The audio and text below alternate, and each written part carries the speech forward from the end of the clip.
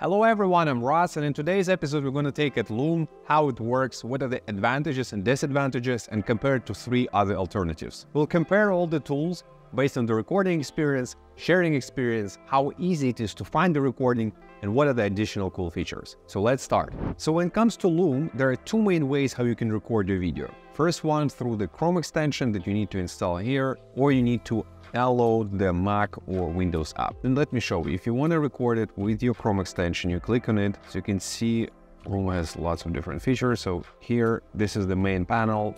You need to select your video, audio source. Then there are different effects that they're offering. So you can see stuff like that. You can customize them as well. You can blur the background. You can actually even blur different parts. This is a cool feature. This is something I haven't seen in other products. Like if you share some sensitive data, you can basically blur it like that. That's cool. And okay, done. Canvas, basically you can make this whole thing look nice, like your background, if you really need it. But yeah, let's go back.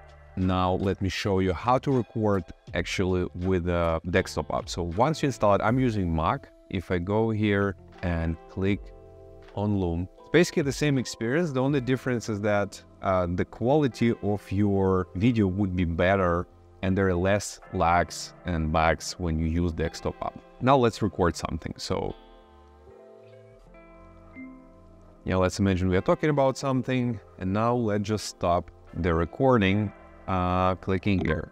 Now once the recording is over, you can see that here we have the transcript part, we have editing functionality. So Loom allows you to edit your video by editing transcript. You can edit it like in usual editing apps where you just trim, right, and cut the video, or you can edit your video by editing the transcript, and that's quite cool because you can basically delete any word or phrase that was said in any part of the recording and then delete it. Here, I think it just takes time to transcribe, but once it's transcribed, you will be able to do that. The good part about Loom is that it has lots of features, but then it's an issue as well because sometimes it's hard to navigate the tool, and these features sometimes don't work properly, and I will show you the proof of these words. And here you can, if you want to share the video, you can just click here and easily even embed it on your website or share it as a link. So it's quite easy here. And if we go to the home page, this is how it looks like when you have all of your recordings. Since I've been using Loom for quite some time, for almost 3 years, I have my older recordings because right now I don't use Loom, but you can see that here I have 900 recordings. And if I need to find something, I either have to go through all of these recordings or like manually sort videos into these folders, but sometimes I don't have time for that. You can always search for stuff, but the problem with this type of search is that, okay, so now I have this like 15 videos. I don't know where exactly, what video, I need to open all of them, and this is super annoying. Like I don't like the navigation experience in this tool. And the problem with Loom as well is that you can see lots of negative reviews here, which are true because it basically, you start the recording sometimes, then nothing happens, or you start the recording and then when you click stop and you want to find this recording, there is nothing because it didn't record. And I think part of the problem is that Loom just became such a big product. When you come for the basic functionality of recording your screen, but at the same time you have like hundreds of features and some of them don't work, that's the problem for me with Loom. But when it comes to the sharing functionality and I think the editing part, it's quite a good tool, and I like that it has desktop apps, so the quality of the recording is better than with other tools. And the second tool is Bluedot. Bluedot is an AI-powered Chrome extension that allows you to record your screen similar to Loom or other tools, but at the same time, it's designed to record your Google Meet meetings. And I will show you later how it works. But now let me show you how the screen recording functionality works. You need to install the extension. Once you install it, you click on it and you have a similar functionality to Loom. You have the circle, you have the control bar. Here you need to select what's the language, what exactly you want to record from which camera and audio, and you start the recording. And now just give it 3 seconds, so skip countdown. And now the recording starts. It's super simple. It doesn't have like lots of this unnecessary features. It's just recording your screen, you explain stuff, you move this circle, and now you stop the recording. You immediately get this shareable link to the video that you can share with your colleagues. They can watch the video. If you want to make the video private, you just move it back and that's it. Only you can access, or certain people that you share it via email. Now here on the right side, there's generating transcript.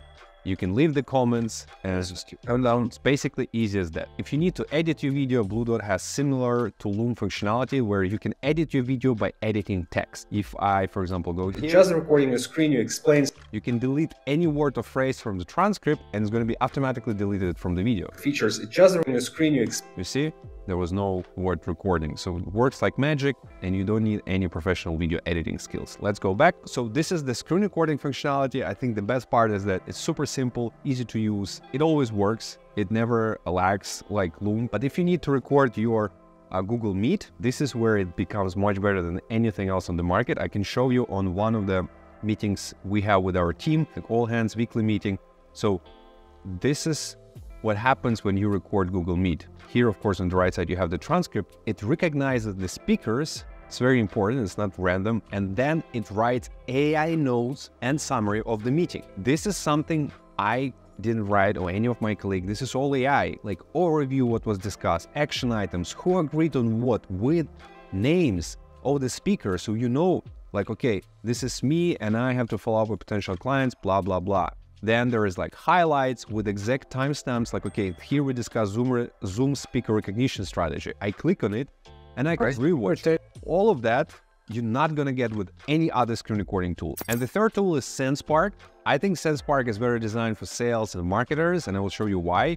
In order to record the video, you either need to install the extension or desktop app, but before that, just look at their functionality that they promote. Is like dynamic video. If you want to send like hundreds of videos to your prospects, this is more of a sales functionality, like team overview. You can see how your team members sent videos and what's the performance, how many people watch them, how many likes. This is something that you won't see in Loom or Bluedot or other tools. And if we go to the video library, here I can start the recording from here or from the extension. If I start from the extension, you see there are different effects that they offer, kind of similar to Loom. You can play around how the video would look like.